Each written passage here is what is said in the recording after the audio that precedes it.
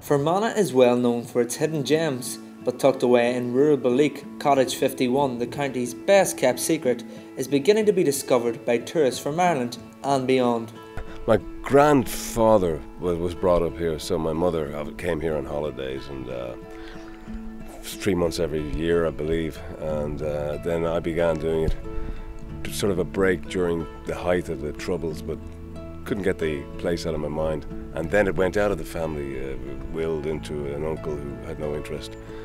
So that was a cottage and a farm near Belleek. So I was always on the lookout for a place, and this came up. It was a ruin, more or less a ruin when I got it. I'm lucky with my wife Fleur. She's an interior designer, so that's when it really began to. I designed a very basic cottage, and then she came in and looked at it and said, "This won't do." It's totally a different.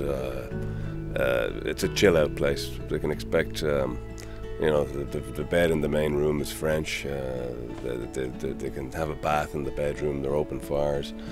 There's a library full of books, whatever language you want. We've got them in there. And this is a beautiful place. I mean, you can see the view behind me. So I want a week here myself. But since we finished the work, we made a website, and Easter. First booking came in at Easter, and it's really been busy since then. I think it's the most beautiful part of Ireland anyway, around the Arran here. That's Loch Scalban behind, it's not the Arran.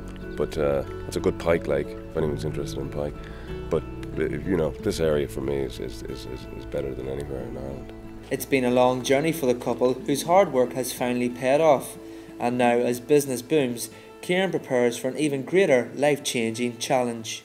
My brother needs a kidney, and I'm the lucky donor. Has been found to be a perfect match, and we've been testing for about a year, and psychological tests as well. Anyway, the upshot is that I'm the match, so I'm going to give him a kidney. Well, I'm going to undergo an operation, and the kidney will be removed, and he'll get it. So the guy's on dialysis about 3 days a week. He needs a kidney, and it's not so much, well, it's a race against time, but he's not getting any better. So I'm not telling everyone they should give up their kidney, but obviously I haven't gone into this blindly, and you can live very well with one kidney. So if looking at that, people are walking around living very well with one kidney. I would urge anyone who's in a position to help with a family member, not to at least go consider it. At any point, you could. The people, the coordinators say at any point you can pull out of this. If you get cold feet, if there's any reason that you suddenly feel that you don't want to do it, the more you work with those people,